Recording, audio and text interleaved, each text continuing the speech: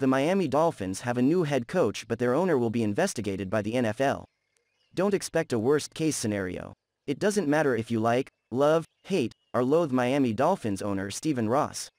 The crosshairs are definitely focused on him, and there are reports that he could be forced to sell the team if there is any proof that he tried to force Brian Flores to tank the 2019 season. According to Ian Rapoport, the NFL will investigate Ross, and the punishment could be severe enough that a vote of owners could force him out of Club 32. I'm here to tell you that is not going to happen. I'm here to tell you that it shouldn't happen. Would new ownership change the future of the Dolphins in a positive way? Maybe, but we should also be careful for what many are wishing for. It doesn't matter how much money Ross is willing to spend.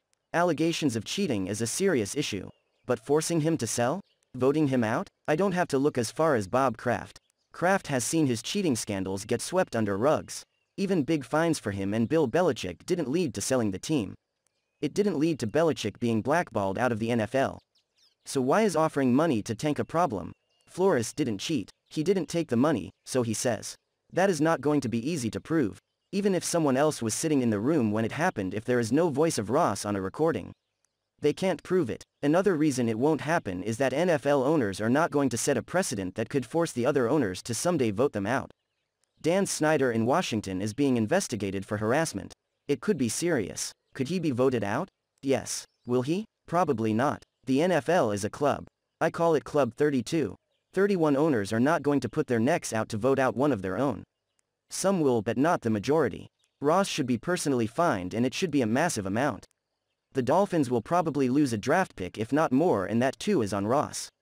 I still go back to the first, second, and third time that the Patriots faced cheating charges.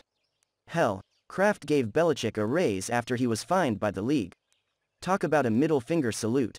Dolphins fans are not happy to go through another offseason of drama, but the sky isn't and shouldn't be falling. It shouldn't be too much of a distraction either. Mike McDaniel said in his press conference that there was zero hesitation to joining the Dolphins and praised Ross as an owner. Like him or not, the guy just wants to win. What happens next is anyone's guess, and Miami could become a scapegoat. A report today says that Brian Flores is amending his lawsuit to specifically include the Texans, who he is now claiming didn't give him their head coaching job because of his lawsuit against the league. This is according to Pro Football Talk. Flores' lawsuit is beginning to look more like a staged event rather than anything based on reality, and there is no specific lawsuit against the Dolphins or Ross. Just summary allegations, and he will need to prove to the league that something actually took place. It isn't going to be easy, and is why I don't see the worst-case scenario for Stephen Ross. Nor do I think it is warranted.